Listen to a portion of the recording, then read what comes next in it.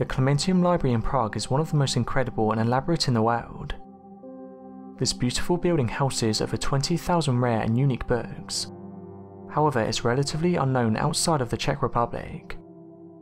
This library is the second largest in the entire city, behind only Prague Castle. The library was built on the site of an 11th century chapel dedicated to St. Clement, and over the years has served as a college, a monastery, and as part of a larger university, also housing an observatory. The site also features a determining room, now known as the Meridian Hall, in which a small ray of sunlight that enters the room through a hole in the wall falls onto a stretched piece of string used to measure when high noon falls. Today, certain parts of the site are open to tours, and the site is also the National Library of the Czech Republic. The Baroque Library in particular is known as one of the best preserved examples of Baroque architecture in the world, and has won numerous awards as being one of the most elaborate libraries ever built. The National Library is one of the biggest and oldest European libraries, storing and making accessible over 6 million documents. Its beautiful hall was built in 1722, and is decorated with amazing science and art themed fresco paintings. These include a picture of the Holy Roman Emperor Joseph II.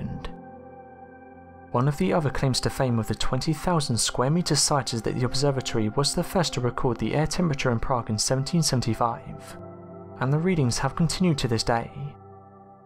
Johannes Kepler also developed his laws of planetary motion at the site.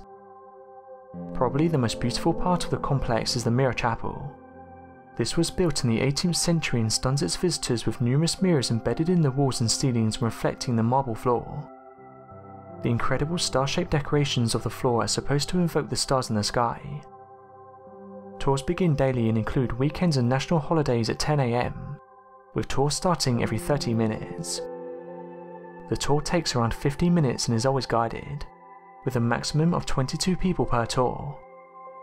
Tours are mainly in English. It comprises the Baroque Library Hall, the Baroque Pearl between the libraries with beautiful fresco paintings, and a few historically rare big globes. Meridian Hall, the unique room previously used for determining noon, and the astronomical tower which is 68 meters high. This presents a wonderful view of the historical centre of Prague.